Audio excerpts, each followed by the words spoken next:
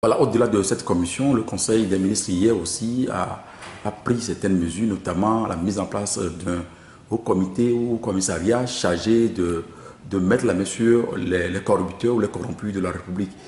Qu'en pensez-vous? Non, ça c'est une diversion de plus.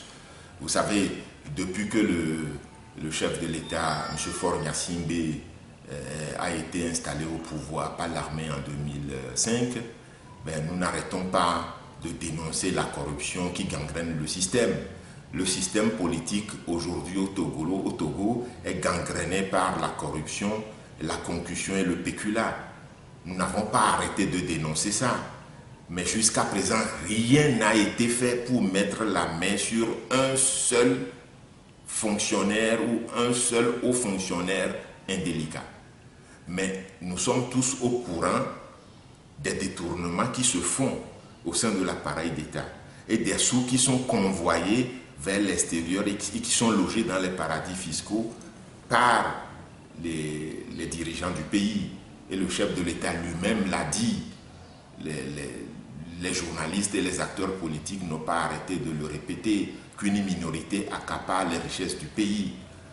Donc, cette fameuse institution que le chef de l'État, ou en tout cas le Conseil des ministres prétend mettre en place pour traquer la corruption, est une diversion, c'est de la poudre aux yeux. Hein. Si le chef de l'État voulait lancer une croisade contre la corruption, nous savons tous que le système politique est corrompu, il aurait pu le faire depuis très longtemps. Ça fait pratiquement plus de 11 ans qu'il est au pouvoir, il n'a rien fait contre la corruption. Et les institutions qui sont chargées de traquer la corruption, l'inspection d'État, nous ne savons même plus si elle existe, mais jusqu'à présent, elle n'a pu rien faire.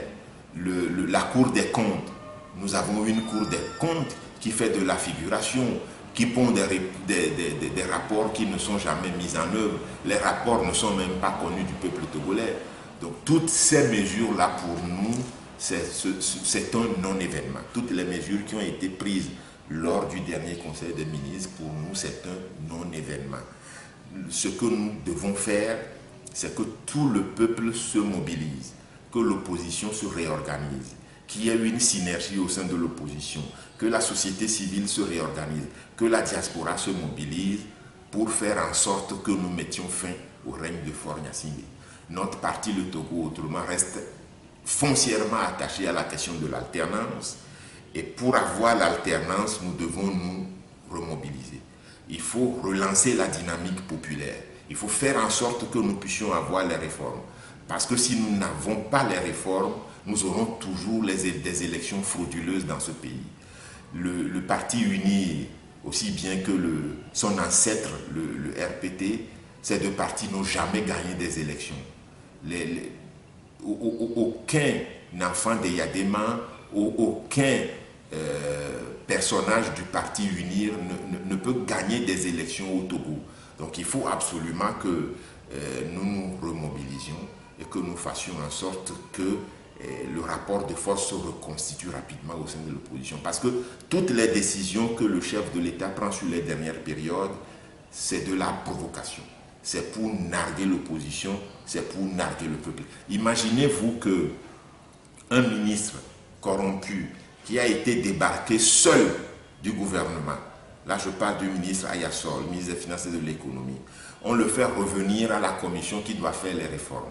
Imaginez-vous que le préfet de Mango, Awate Odabalo, qui a fait assassiner, qui a dirigé la ville de Mango et qui par son fait a créé la mort à deux jeunes, Douti Sinaleng et puis Sinandare, et bien ces personnes-là, on ne peut pas les faire revenir dans l'appareil d'État.